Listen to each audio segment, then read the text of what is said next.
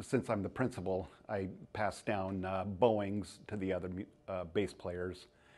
Play the same bowings. A good example is at the end of a song when you do boom, boom, boom, and you don't want someone going boom, boom, boom. It just looks different and it sounds different. So I've been full-time with them for just 2 years. The chamber orchestra is a good group, and Nick is very knowledgeable about the music, and so it's a learning opportunity for me. You know, I've always just loved Mozart. It's so playful and lyrical.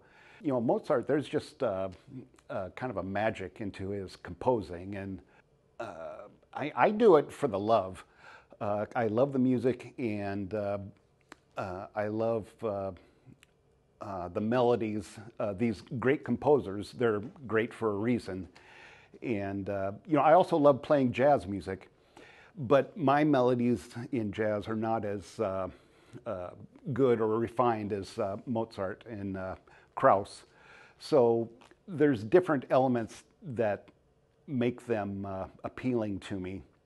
The chamber orchestra is great for the community because people can hear live classical music